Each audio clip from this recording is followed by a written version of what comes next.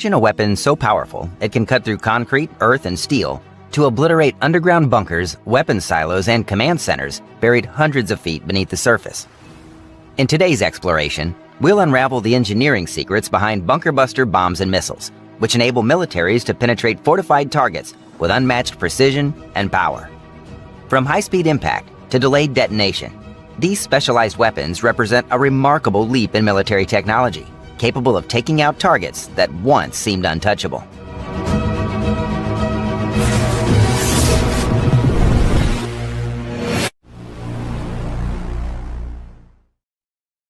In modern warfare, where adversaries shield their most critical assets under layers of reinforced concrete and deep underground, conventional bombs don't stand a chance.